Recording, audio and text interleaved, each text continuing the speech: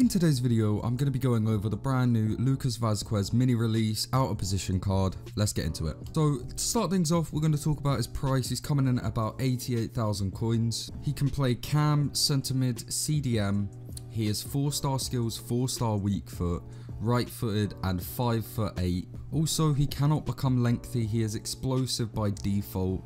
Now, he can become controlled, but absolutely cannot become lengthy. Let's get onto the stats. So, starting off with pace, 85 acceleration, 86 sprint speed, then shooting, 81 overall, 89 positioning, 80 finishing, 89 shot power, 84 long shots, volleys and penalties kind of suck. Then we have his passing, 83 overall, 83 vision, 87 crossing, 75 free kick, 83 passing, 80 long pass, 87 curve. Next up is his dribbling, my favourite part of the card, 84 overall, 85 agility, 85 reactions, 85 dribbling, 83 ball control, 86 balance, and 79 composure. Now let's move on to his defending, 80 overall, 82 interceptions, 81 defensive awareness and stand tackle, 80 sliding tackle. Last but not least, we have his physicality, 78 overall, 82 jumping, 93 stam, 70 strength and 80 aggression. Now let's do 3 cons and 3 pros of this card. Okay, so first pro is he's really good at dribbling. Second pro is his links are fantastic. And his third pro is his defending feels surprisingly solid. Okay, let's move on to some cons. First con is his shooting is absolutely awful in my opinion. Second con is he's quite weak on the ball, hasn't got much strength. And the third con is his height. If you're playing in midfield, you're going to want him to win balls in the air, but he's quite small, so I doubt he will. So my verdict on this card, would I buy it and use it in my weekend league team?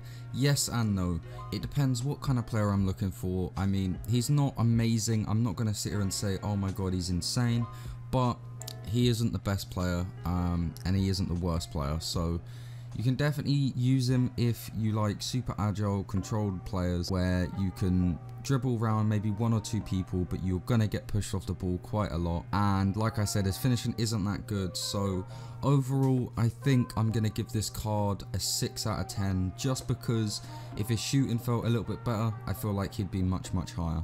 With that being said, guys, make sure you do leave a like on the video, subscribe to the channel, turn them notifications on. We're on the road to 1k. Do not forget, I stream over on Twitch pretty much daily.